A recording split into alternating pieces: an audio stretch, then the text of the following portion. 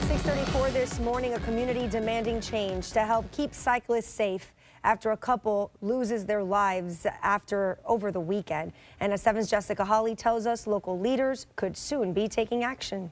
I am directing our department immediately to take urgent measures. The Miami-Dade County Mayor calling for immediate action when it comes to making cycling safer on the Rickenbacker Causeway. I have in my authority up to $250,000 that we will be using for short-term safety measures. The move comes after 2 more lives are lost.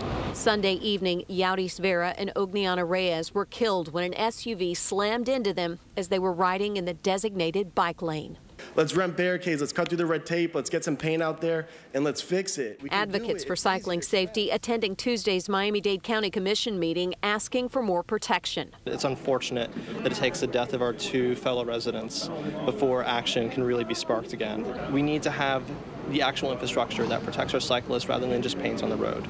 County commissioners looked at a plan to overhaul the Rickenbacker a while back. Members of the cycling community urged them to move forward. That didn't happen. Here we are less than 6 months later, and we have 2 more deaths on our hands on this causeway that needs to be made safer. County commissioners agree they need to find a long-term solution, but that will take time and lots of money. In the meantime, the mayor says expect to see short-term safety solutions in place soon. We're in this together.